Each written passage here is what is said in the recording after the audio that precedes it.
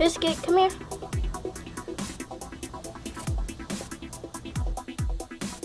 Hello folks and viewers and subscribers. Today in this video I'll be showing you how to walk your cat, the best way on how to walk your cat.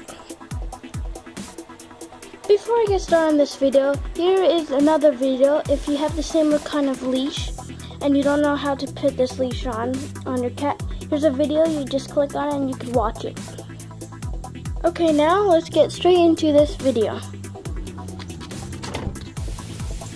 If this is your first time walking your cat and you don't really know what to do, just make sure to tightly strap on the leash and the harness on your cat. At all times, make sure that you know where your cat is. Let your cat explore the area that you are in. Always make sure that the spot you are in to walk your cat is safe, such as if there's a dog nearby, your cat may get scared and try to run away. Other times, there might be cars around and your cat might get scared of that too. If that is so, constantly check your harness to make sure it is tightly on your cat. Hold the leash close to your cat and very tightly, but let your cat have some room to walk around. If your cat finds a bird, mouse, rabbit, or a squirrel and she wants to get after it, or he, either bring your cat to a different location or just bring it inside your house. Here's another thing.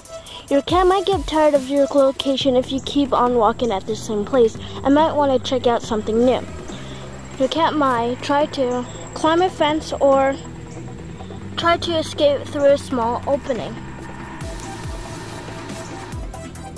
If you lose hold of the leash and your cat runs away, don't get that nervous. Nervous or scared and start running after your cat. Your cat might get also scared and start running away from you. If that ever happens, slowly approach your cat and grab it from the leash. If that did not work out well for you, try calling your cat and have some food in your hands. Thank you for watching this video. I hope this video was helpful for you and you enjoyed it. Make sure to like this video and subscribe.